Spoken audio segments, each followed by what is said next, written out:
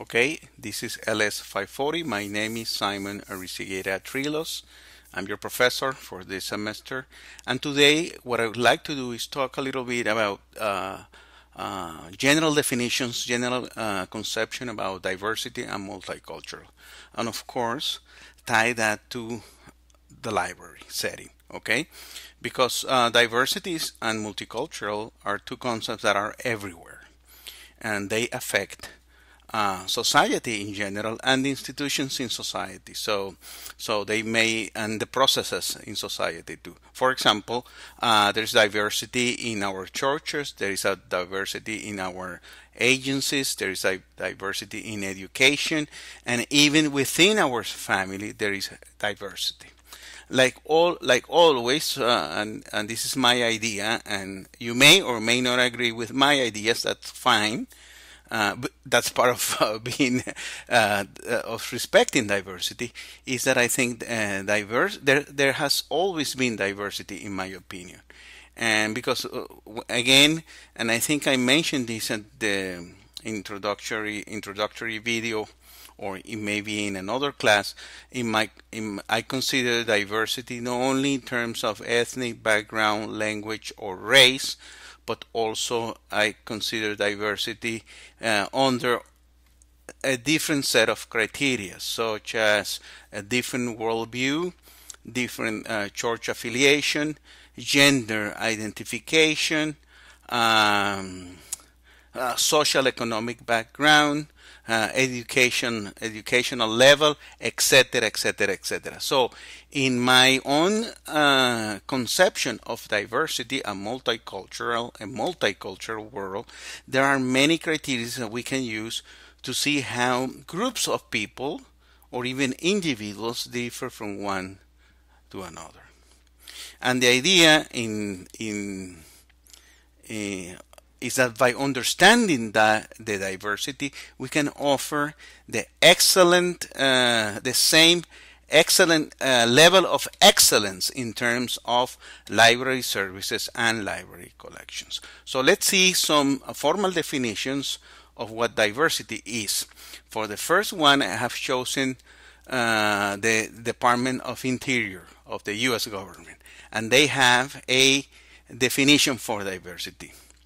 And they say that the term diversity is used broadly to refer to many demographic variables. Okay, so here the first key words are demographic variables. Okay, including but not limited to. So they have included some, but they are not limited to those to the ones that they have defined here, or that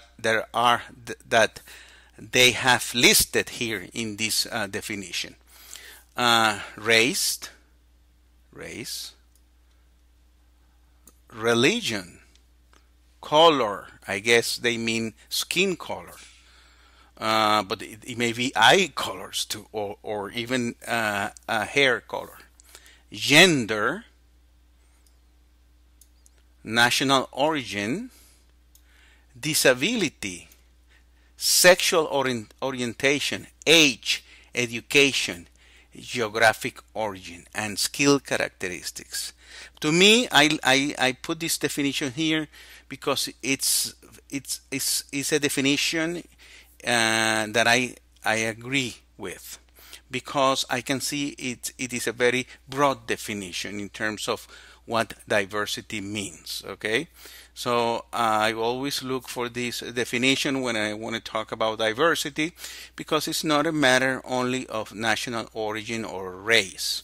Diversity is a matter of age, education, sexual orientation, gender, geographic origin, skill characteristics, social economic background, etc. So as we can see, and as I try to point out in the homeworks that I have assigned, we will see diversity almost everywhere. Even if in your town most of the people or all of the people share the same skin color, or the same race, or the same religion, or the same national origin, I'm sure there is other ways to see that you live in a very diverse community. Of course, there is a degree of diversity. It's not the same living in a small town America like I do here in Clarion than living in New York City.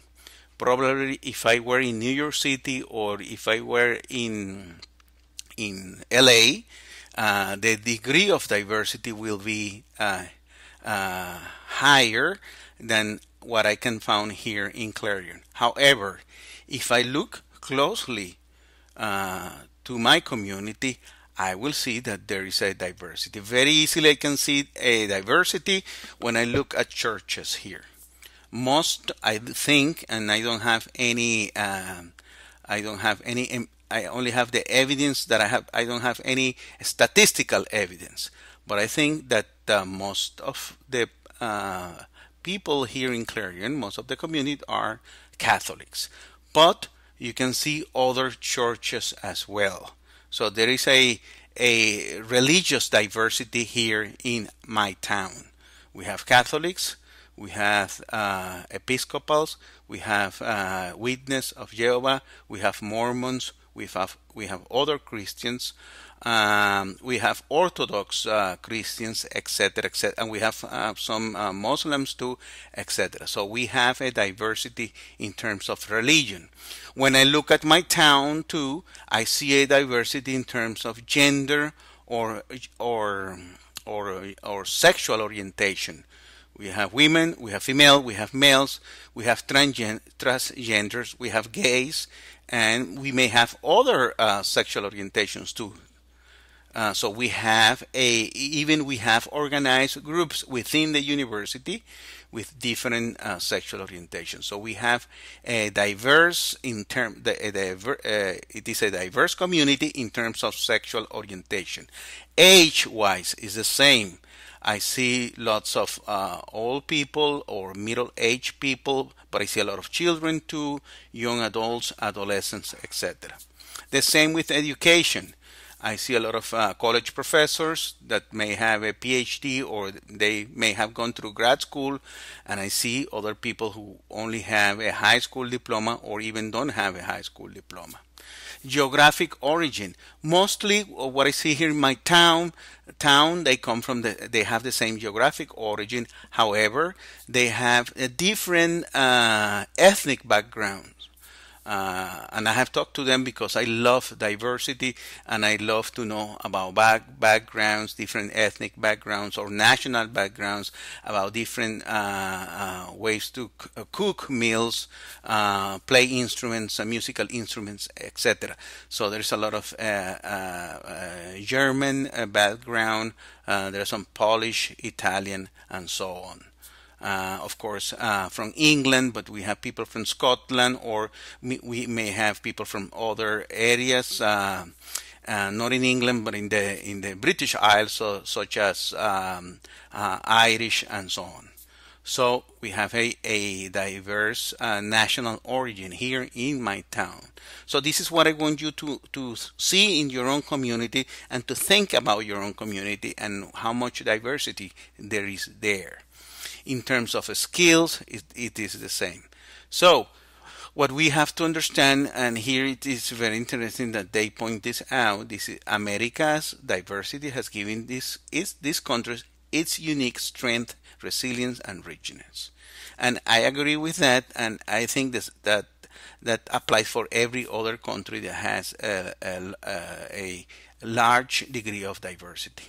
Okay, and like I said too, when we look at diversity, please don't look this as a limitation. Quite the contrary, diversity means an opportunity, and especially for our profession. Okay, let's see another definition here and see what other elements we can find. This definition comes from Luther EDU. So it says diversity encompasses complex, this is very interesting, complex differences in perspective. So here is not only that we are, we can see in the outside, but also we can see different worldviews, different perspective, identity, points of view, among individuals that make up the wider, I would take out this word wider, but that make up the community. So we have perspective, points of view, and identity. This is even a more global or general definition that I also like, especially because it takes into account points of view. Okay? Diversity includes important and interrelated dimensions of human identity, such as race, ethnicity, gender, socioeconomic status, nationality, citizenship, religion, sexual orientation, ability, and age. These differences are important to understand, but they cannot be used to predict any individual's values, choice, or response. And this is very interesting too. I love this definition because it talks about points of view. So we have to understand that each person may have a different point of view. However, even though that we may understand the differences, we cannot predict any response or any values. In other words, we cannot profile by color or by religion anybody, because they may have a different point of view, they may have a different worldview, even though they may or may not belong to a diverse group. Okay, so that's a consideration that we have to take into account too. Okay, so let's not do what they call profiling. Okay, because you're black or because you're Latino or because you're Italian, you like spicy food, for example. They always ask me because I'm Latino if I like Mexican spicy food. Well, I don't. But the people made that association between being Latino and Mexican food. No, I actually don't like Mexican food that much. I have in my home country we have never eaten Mexican food. So for me, I learned about Mexican food when I came to the U.S. many years ago. So, but still, many of my friends make that association. If you're a Latino, you must like Mexican food, and you like mariachi music, and you like spicy food. Well, I don't. And sometimes this is really funny. By the way, I'm open to any conversation about diversity because I love this theme, and that makes many of my friends disappointed because they were expecting me to like things like that, and because I don't, well, they feel disappointed in their own knowledge, in their own cultural knowledge. But it is very hard to make any prediction. Or if you come from Brazil, then you must be a great soccer player. Well, probably you don't like soccer. You like American football, or you like tennis. You don't have to like soccer because you come from Brazil, for example. And these are only examples, okay? That I think are everybody makes mistakes, and it has no consequence, in my opinion. Okay, there are others that are more sensitive. I don't have any sensitivity in that regards. Quite the contrary.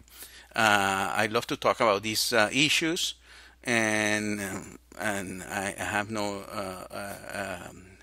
sensitivities or special sensitivities and so on. I like music, and I may like music from Mexico, but I like music. My favorite music may be American music or classical music, the great German and Austrian composers, for example. Or I like opera, So it has nothing to do with my ethnic background. But anyway, we are diverse. We all are diverse. We have our own preferences, and I like this definition especially because it takes into consideration points of view. We have different points of view. We have different world views. We see the world differently. Of course, there are elements that unite us all. Because if we were all so different, we couldn't live together. There are some elements that are shared among humanity, and there are some ethical and moral principles that are shared among humanities. Okay, and we all share, at least most of all, share the same values and principles. Okay, and we can discuss what those values are. You may have a different opinion than mine, but I believe that we all should share, for example, the value of the human life and the freedom of expression. To me, that's a universal value, or things like that, and there are many others too. But there must be some common values among humans, because if not, we wouldn't be able to live in a society, and we do. But anyway, these issues of diversity and multiculturalism are very interesting, and of course, it is a reality. Okay, so we have to understand that these are real issues that, as I said before, affect any institution, any process in society. And of course, the library is an American institution, isn't a world institution, but especially it's an American institution, and it affects how we carry out business in our libraries. Now let's see what we have in terms of multicultural. It says all people live in an increasingly heterogeneous society, and by the way, I may challenge that.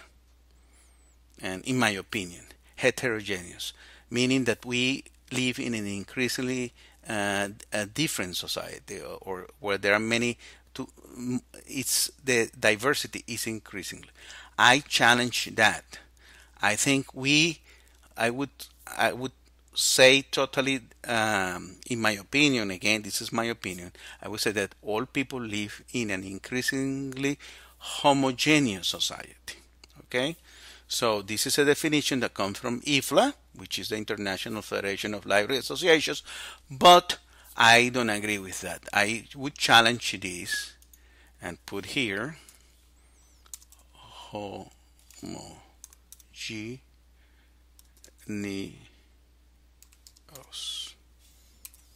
And I'm going to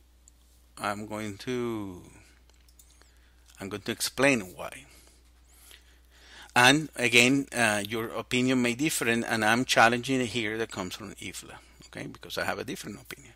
I think what I am seeing today is that with the globalization process, and of course media, television, radio, the multimedia, the internet, and now with social media, I think what we are seeing is that we are becoming more homogeneous in terms of our opinions, in terms of our worldviews, in terms of what we like and we don't like. Why? Because I think the heterogeneous quality was always there in the past. 200 years ago, 300 years ago, 500 years ago, 1,000 years ago. We were heterogeneous, and there was little contact between heterogeneous populations. Of course, in Europe and in the Middle East, probably there was more contact between different cultures. But if we go back enough, let's say 1,000 years ago, in the Americas, we have many different groups of people. They weren't called Americans because this is before the age of discovery, that probably didn't have any contact with each other in the American continent. I'm calling it the American continent because I don't have any other way to call it. But in this continent, there were many different groups of people that have different cultures and have different languages, different music, they cook different, and maybe they have different religion too. For example, well-known examples are the Mayas in Central America, the Incas in Peru, or the Aztecs in Mexico. But there were other few hundred groups, that were there, but may not be as well known. So it was very heterogeneous. Now, with the age of discovery, with the travels in the 1500s and 1600s, and later with other ways of traveling, such as the plane or the railroads, etc. Then media, and then mass media, and then multimedia, and then social media. I think the heterogeneous quality is not increasing, it's decreasing actually. We are becoming more and more the same, unfortunately for me, or fortunately for other people. But I like to see difference, I like to see diversity. But I think we're becoming more like, we look like each other more, and increasingly more and more. Because now clothing has become globalized. Food has become globalized. Music has become globalized. Sports have become globalized. So I think with the process of globalization, in my opinion, diversity, it's becoming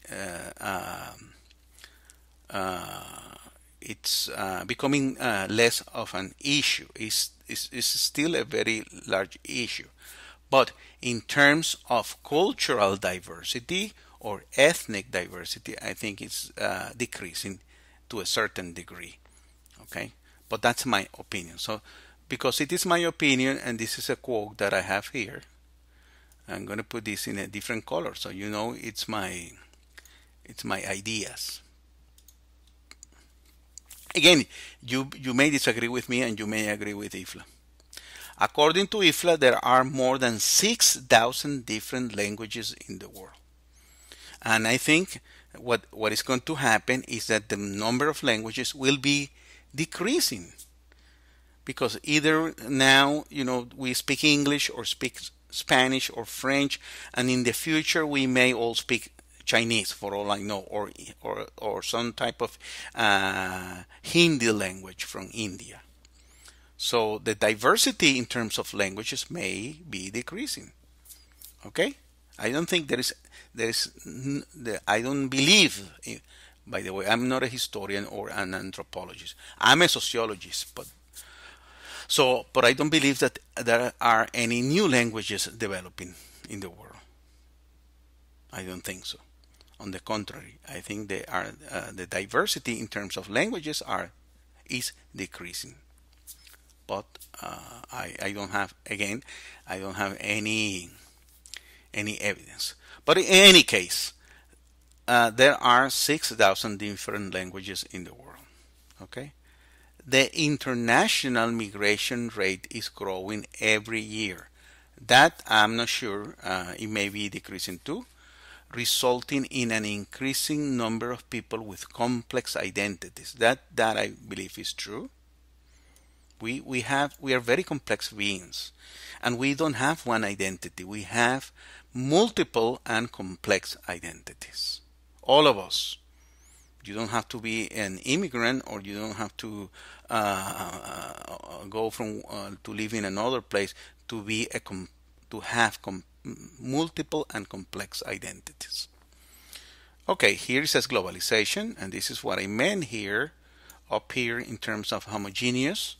Increased migration, faster communication, ease of transportation, and other 21st century forces have increased cultural diversity. I also will challenge that. In my opinion, those 21st century forces have decreased cultural diversity. But that's beside the point, because diversity is a reality anyway. Okay.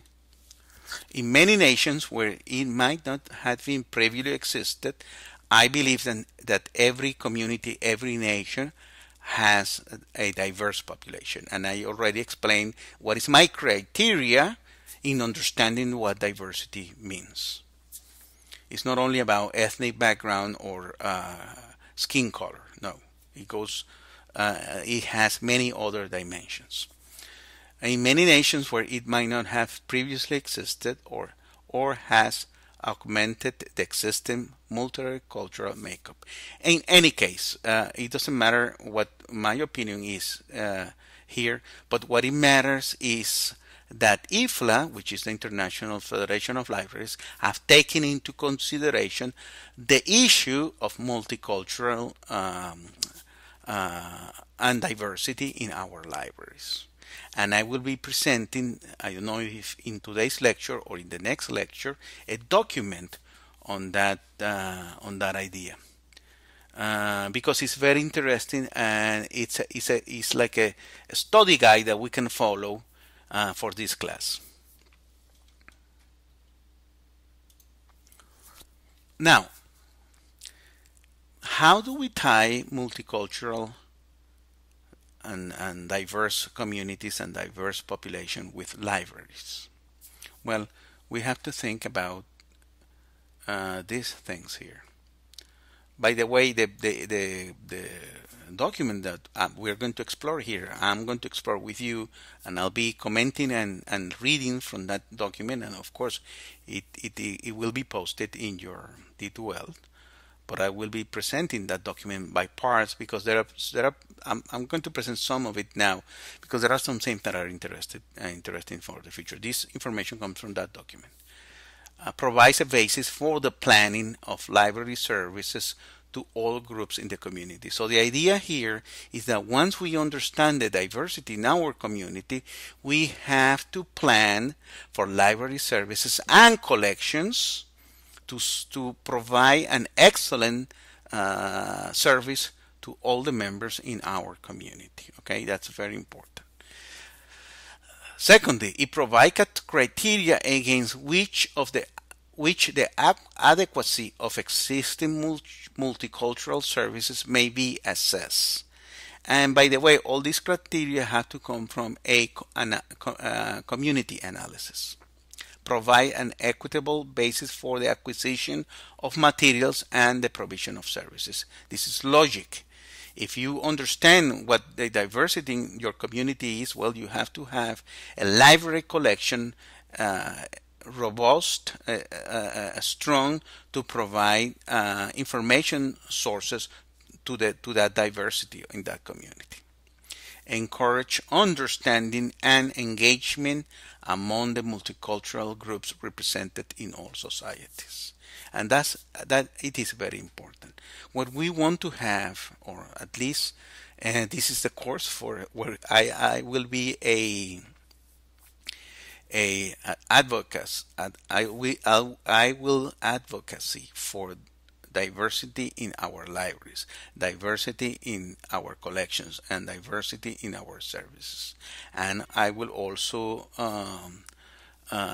think that we have to encourage, and that's one of the missions of the library, understanding and engagement among the cultural groups represented in our community.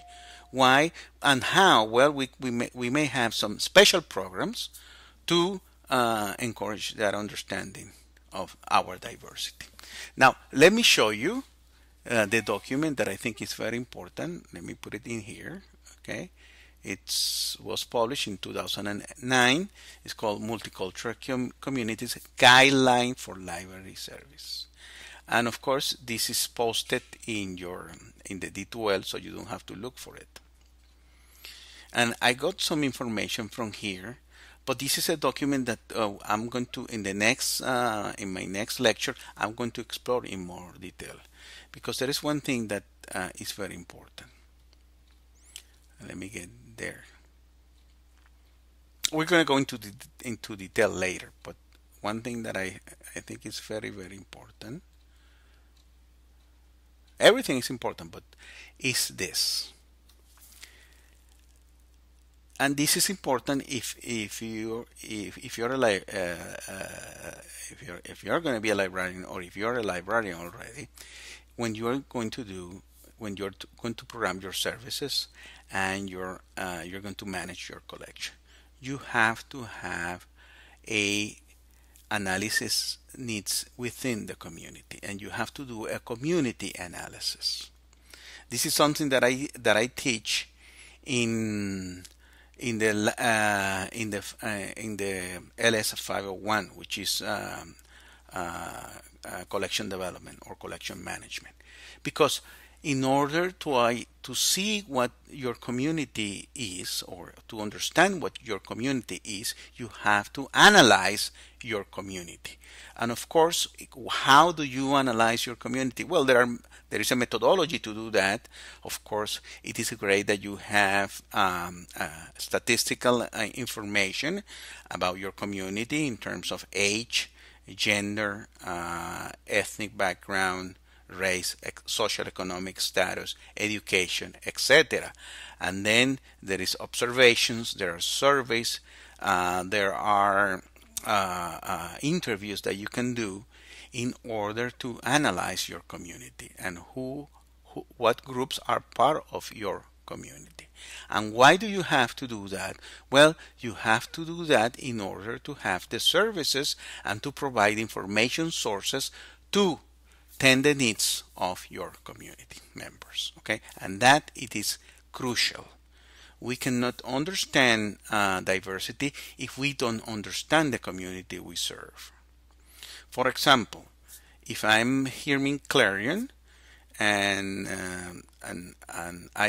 the Latino population, but let's say I'm in a town where there's no Spanish speaking community or a Latino population.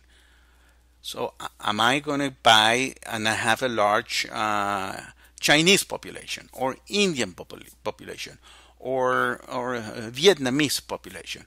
Well, if I'm going to spend my money managing or developing my collection, I'm not going to spend too much money buying Spanish books. I will be buying Vietnamese books, or Germans, or whichever is are the part. I mean, so I can answer to the needs of my community, if they are German speaking or Vietnamese speaking or Chinese speaking. And within the Latino community, that may be a problem too, because like I said in my own personal example, when we were talking about music and about food, I don't like Mexican food, for example. So if you're going to buy some cookbooks for the Latino community, you better know what Latino community are we talking about, because we are all different. We are not the same community, though we are identified as Latinos, but we are not all the same. We have different cultures. We have different way of speaking. We have different needs of information. Okay, so we have to know who the members of our community are in order to provide the services and to provide the collections that they need to solve their information needs or information problems. Okay, so this is very important, and I think in the next lecture I'm going to go into a little bit more about community analysis. We are going to address these points here, and of course how that affects library collections and library services. Okay, I think this is enough for today, and I will be seeing you soon.